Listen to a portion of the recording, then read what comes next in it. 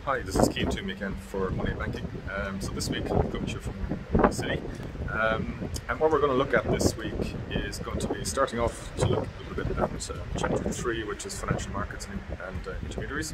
So just again, this is really background material, but it's important that you do the reading that's associated with this particular chapter.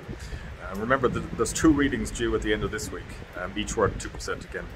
And then we're going to move on to Chapter 11, so we're going to skip through a number of other chapters that aren't relevant for money banking, and we're going to start looking at essentially financial intermediation in a bit more detail. And of course, the main financial intermediary that exists that we're interested in are banks, of course.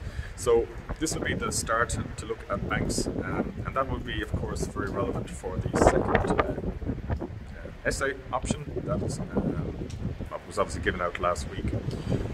In addition then, what we're going to be looking at, I suppose, over the next few weeks then, will be to discuss, I suppose, how banks are evolving, the nature of the business model that banks have, and how that's going to maybe be challenged, particularly by fintech and tech companies.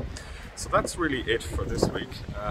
Again, fairly basic material for Tuesday, and then on Thursday we're going to start looking a bit more at banks. Okay, so thanks very much, and we'll chat to you tomorrow.